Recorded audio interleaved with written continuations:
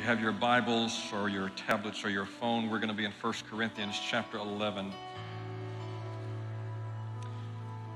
Thank you, Brian, Chase, and Lane, and Tyler, and Terry, and Courtney, and Ashley, and Cody and Kylie for filling in for us all these weeks. You guys are doing a great job. We appreciate it so much.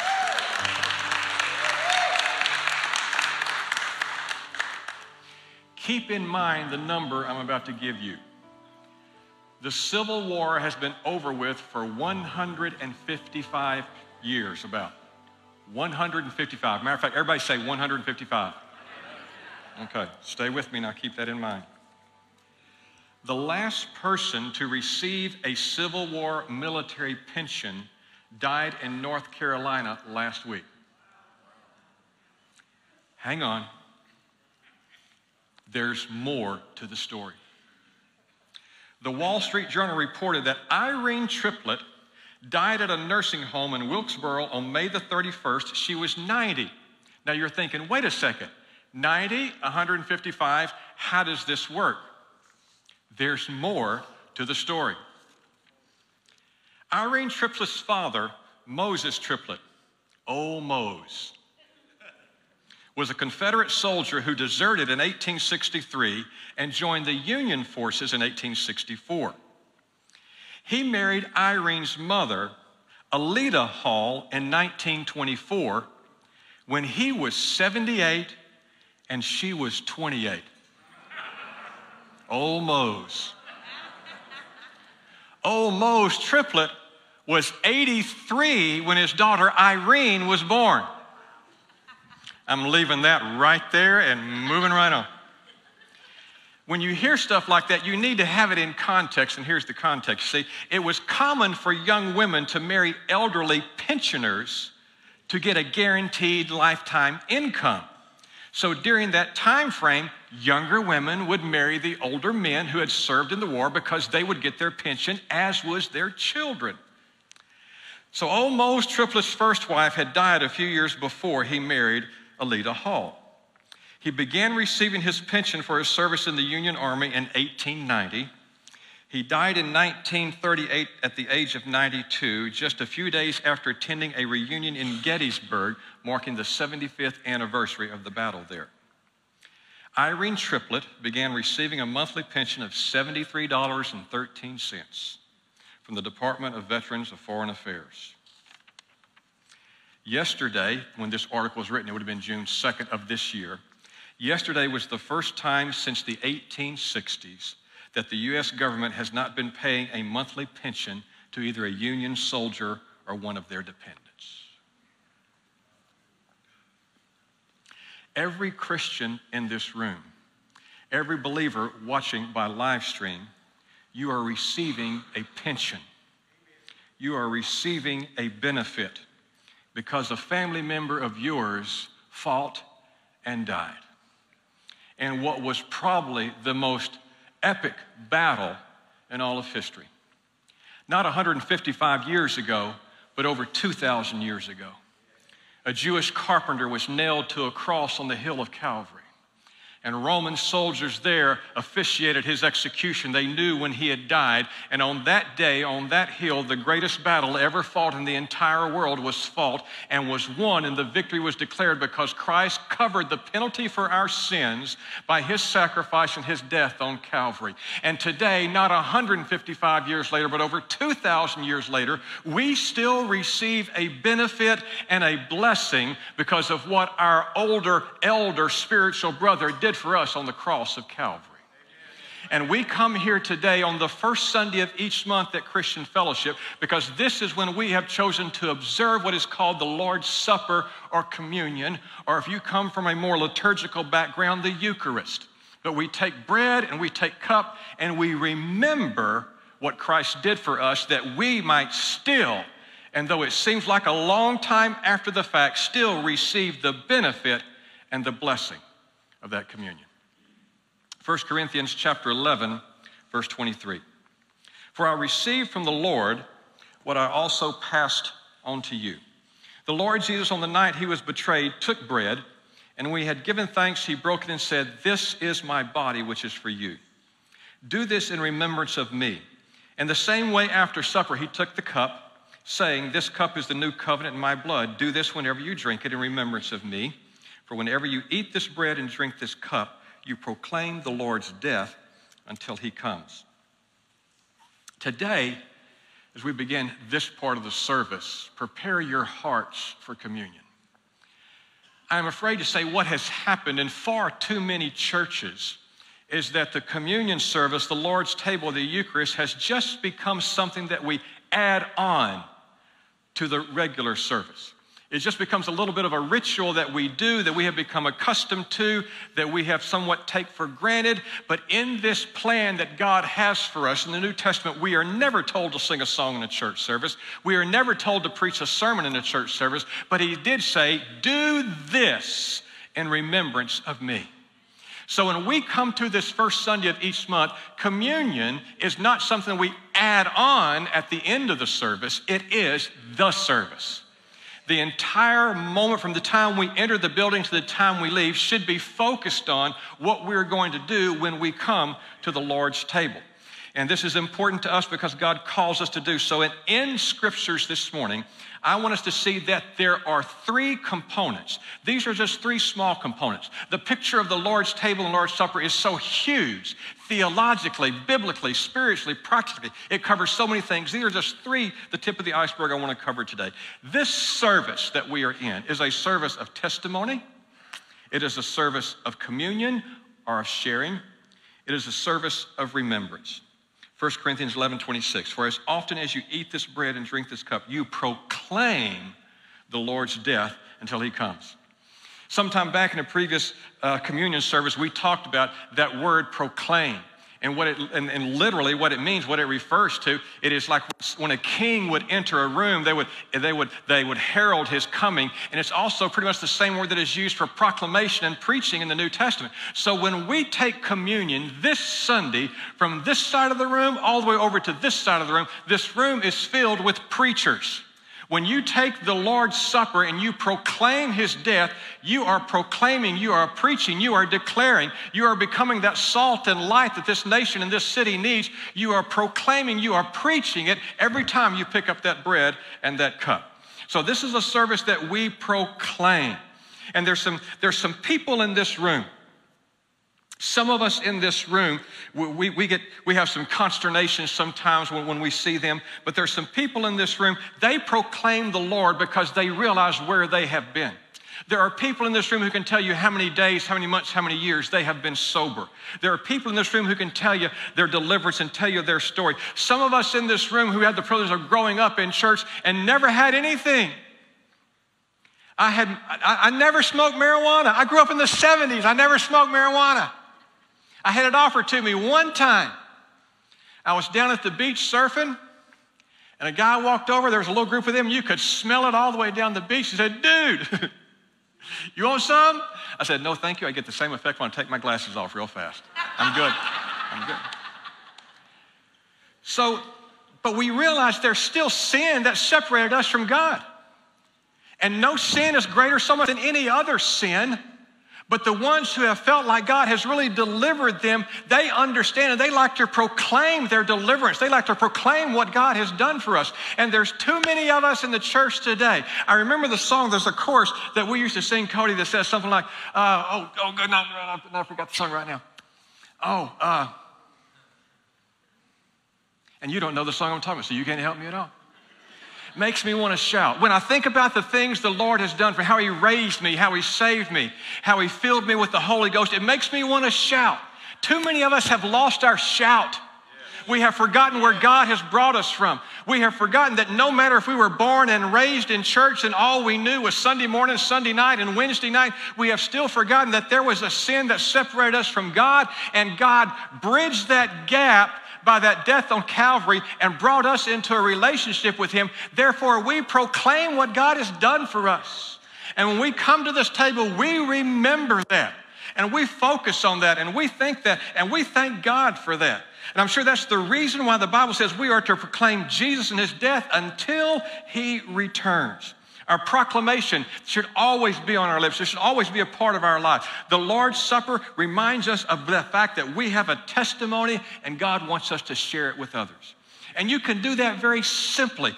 We had about a dozen families do it last night.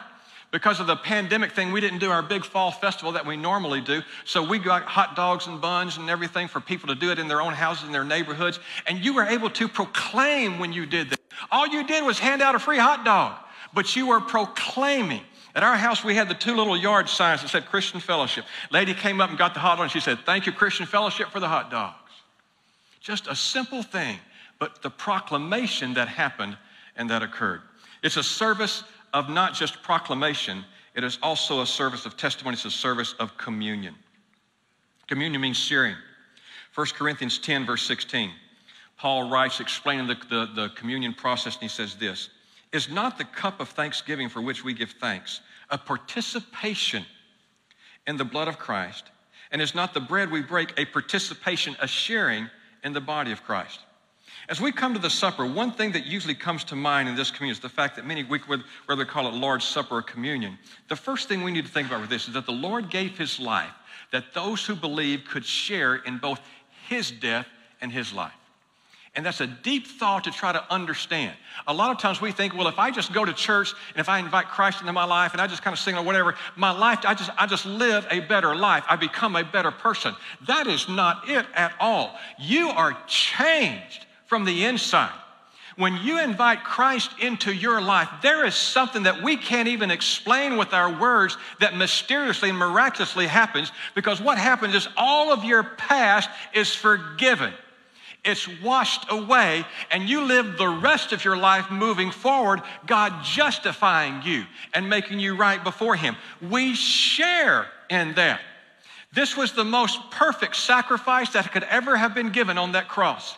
For thousands of years before that, the Jewish people, the Hebrew people, they brought animals and they had to be spotless, without a blemish, in order to be sacrificed to atone for their sins. But here was the one time that no other sacrifice was needed. Jesus Christ was the only one who could do that.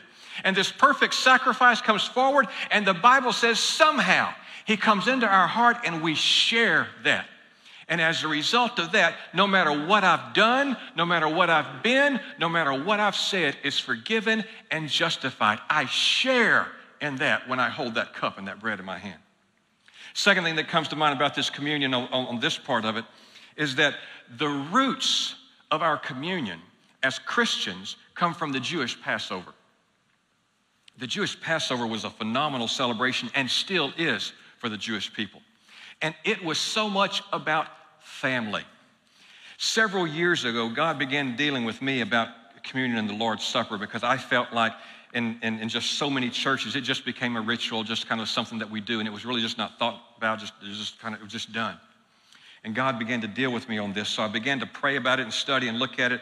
And since our roots for the communion came from the Passover, it was a family-oriented thing. The Jewish people brought their children in. They explained what they were doing. There were illustrations. There were things that taught them life lessons in that. So I thought, well, we got to do a little bit something different in our communion service. So this has been 6, 7, 8 years ago. We're going to have family communion.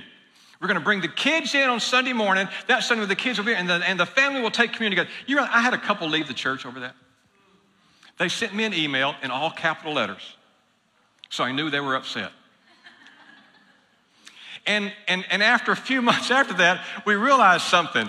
All the families stopped coming on family communion service because mom and dad didn't want to mess with their kids in the service. So we had to adjust it, and what we do now, we're going to start it for family communion, is mom and dad is going to children's church for communion. But it's a sharing of family together. And sometimes we will take family communion and before all the pandemic stuff, the communion elements will be up here, and you would come as a group with family and friends and take communion together. But that is the roots of what this is. See, and how they developed and what Paul was writing to the Corinthian church, because they had gotten things. And we do this in Christianity a lot. There is a good thing that comes along, but after a while, we turn it into a bad thing. The church can mess some things up. We're human, we're flawed, we can mess some things up. So what was happening was this thing called the love feast. And this was part of what grew into communion for us. The church in Corinth, everybody would come for this big meal. And it was a wonderful time. Everybody gathered together, they shared. But as time went on, this person kind of got aggravated with this person. I know that's hard to believe that it would happen, but it did. And as time went on, what happened is this family, who might have a little bit of extra resources, brought their food, and they would sit down and start eating before anybody else because they didn't want to share their food with anybody else. So the people who didn't have as much would come in a little bit later, and there would be nothing for them. And Paul said, I'm not boasting, I'm not bragging about you with this. You have messed this thing up. It is supposed to be a time of sharing. 1 Corinthians 11:33. So then, my brothers, when you come together to eat, wait for one another. The spiritual lesson for us here today is this. All across this room and watching by the live stream, we are all at different places in our walk with the Lord. Some are here, some are here, some are here, some are here, some are here. And sometimes we have to be patient and wait for somebody to kind of get to the right spot where God can lift all of us up together. And when we come to this table, this should be a place of complete and total equality. It doesn't matter what car you drove in, doesn't matter what clothes you're wearing, doesn't matter where you live. At this table, there is nothing but brothers and sisters in the Lord. It is a sharing. Now, there will come a time when for the good of the whole being, you need to return to the house of God. I say that, and because I've said this from the outset of this total pandemic thing, it is not a test of anyone's faith to be here at church. If you are home today because you have underlying conditions, you're not comfortable getting out with people, we understand. No condemnation. You don't show up until you're comfortable showing up. But I'm telling you this, a day is coming, you got to get out of that house and get back in this house. If you are going to live the Christian life, you cannot do it online. There is something about the family of God that calls us together. If you want to come in with a mask and gloves and a hazmat suit, I don't care, but you need to be in this room. Somewhere down along the line, people are going to get a little comfortable, stay at home watching church in their slippers and their pajama pants, just like they're going to Walmart to go shopping. And here you get, that vaccine is going to come out. You need to get that vaccine, and you need to get back in the house of God.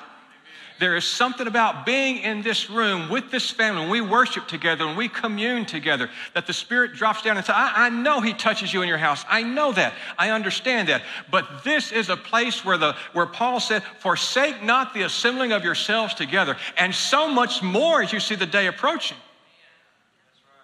The mission of the church, I'm going to be sharing this with staff and board in a couple of weeks for the things that God's laid on my heart for next year. The mission of the church is too important for us to make excuses because of a pandemic. We cannot, it'll probably never be the same again. You probably won't get back to that. I forget that.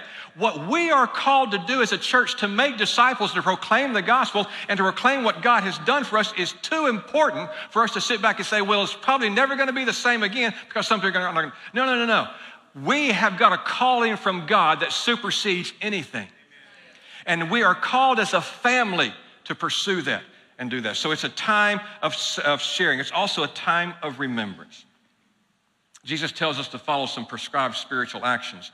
Otherwise, we kind of miss out on what the true meaning of this is. And he tells us in another spot in Corinthians, he says, bring every thought into captivity. Is that a struggle just for me, or does anybody else kind of battle with that just a little bit? When we come to communion, and his instructions to us was, do this in remembrance of me. The thing you need to do to tell me to not think about something is tell me to not think about it. Now, when I come to this table and I take cup and bread in hand, I am supposed to think about Jesus. And I am given an example. I'm given an illustration. I have the bread, which represents his body. I have the cup, which represents his shed blood. So God knew my mind, and he says, I'm going to give you a little bit of help so you can remember what's going on. Now, a lot of times we can do some good things during communion. A lot of times that we can think about how the Lord has been good to us and what he has done for us and how he saved me from all the things in my past, and that's good to remember, but that's not what you're supposed to think about during communion. All of your thought process, everything is to focus on Jesus. This bread represents his body. His body was broken for me. They had a whip that I can't even begin to describe that they slashed his back with.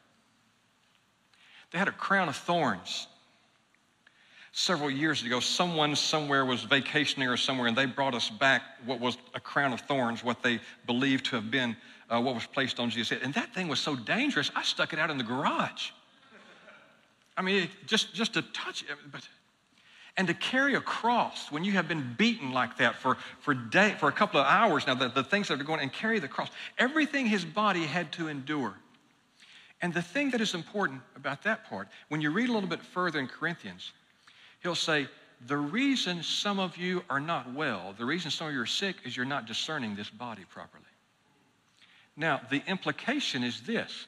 If we do discern it properly, that means the stripes on his back for our healing, Isaiah 53, and Peter's writings in the New Testament tell us both that if we partake properly, focused, you can be healed while you're taking this. I believe the supernatural is the song they sang earlier. Some of the diabetics in the room, you can be healed when you take this. Your back pain can be healed when you take this. Your cancer can be healed when you take this. This pushes us out of our comfort zone. The reason why some people didn't like when we brought the kids in or when we did family, because it pushed us out of our comfort zone. I like it when I sit here and somebody brings me the tray and I don't have to do anything other than that. But that's not what this is about. When you look throughout there, he talks about the connection, the family, the relationship that is there, that is represented. So that when you hold it ain't bread, it's styrofoam. And these things, I'm sorry, maybe we'll get back to the real stuff, and all, but it's just the reality of where we're at. You're eating a piece of styrofoam. But when you hold that, it represents that body of Jesus. And when you hold that in your hand, God, bring every thought into captivity this morning for me. And let me just do this in remembrance of him. The juice, it represents his shed blood. And that's another thing we don't like to talk a whole lot about today. There are even mainline denominations in their hymn books, they have removed the hymns that mention the blood because it's just kind of a disconcerting thing to think about and sing about. But you can't get by in Christianity with the shed blood of Jesus Christ. Grandma used to sing it, there's power in the blood. Grandma used to pray, I'm pleading a bloodline around you, grandson, that God will take care of you. There's something in here that we can't imagine that is just, again, that thing just goes beyond our finite understanding. But in God's economy, he says, this is how I'm going to save you. This is the price that has to be paid in order for your sins to be washed away. So when we take that cup this morning, we are realizing the price that was paid. And even though it's more than 155 years ago, it's 2,000 years ago, we're still receiving a pension. We're still receiving a check today. We still get a benefit because one of our family members fought and died for us. And that, ladies and gentlemen, is just the tip of the iceberg of communion, of the Lord's table. Never just go through it haphazardly. Never go through it without really contemplating what it really entails. It is so easy for us to take it for granted. But I want you this morning to think about what communion means as we partake. So Cody, would you come back with me? If you were not handed the elements when you walked in, Dennis is back there with some. Rex, is there some there by you? If you guys would bring them down. If you don't have the cup and the bread, if you just raise your hand, they'll come to you and they'll find you and bring it to you. Rex, when you get done, the Mathern's over here to my left. This is the Lord's table. Rick, I'm visiting today. This is the first time I've ever been to this church. It's not our table. It doesn't have our name on it. It's the Lord's table. So we have no means to control it. If you have bowed a knee to Christ, you're a Christian, you believe in him, he lives in your heart. Today, you are family with us. Today, you join with us. Today, you commune with us. Take the package and partake with us today.